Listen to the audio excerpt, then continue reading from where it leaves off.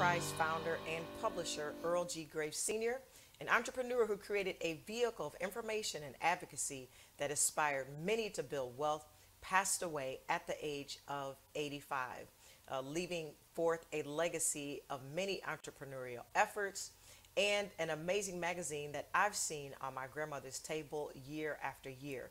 Joining us now to talk more about this from Charlotte, North Carolina, is Roger Green. Roger, this man lived a life of entrepreneurship and of finance that many are going to talk about for years to come.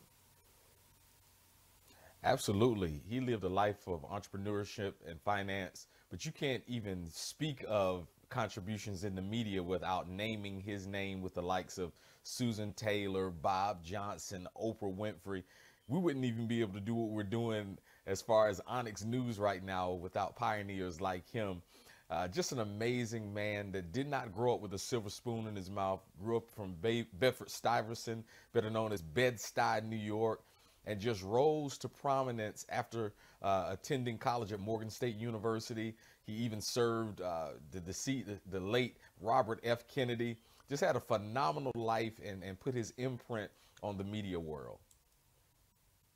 Yeah, he's what many will consider a champion of black business. He launched Black Enterprise in 1970, which really focused on African American entrepreneurs and also gave resources for them to become successful in business and mainstream business. It kind of doesn't get any better than that. No, he wanted to be a catalyst to kind of show African American readers how to not only start businesses or work in industries, but to thrive and to be the top. In 1997, he wrote several publications about, how to be successful in corporate America without being white. And so he was very passionate about raising the bar in the African American community so that not only would we have a seat at the table, but possibly the one running the ship. So I really am excited for his life. It seems like 85 years is just so short for him to be on the earth, but he left his imprint and his legacy behind, even with his son now being the operator of Black Planet and the CEO. Yeah, he took that magazine and 50 years ago and has diversified multimedia, spreading messages of business and financial empowerment to more than 6 million African Americans through the time of print.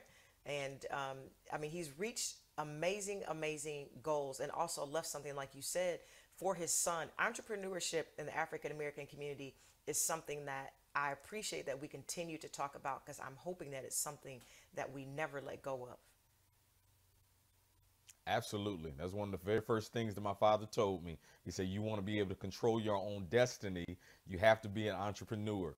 And I'm just excited about people like him that just raise our consciousness to let us know that we don't just need 40 hours and a stool or 40 acres and a mule, that we can literally go out there and control our own destinies and affect and disrupt the marketplace. So he just left a phenomenal legacy.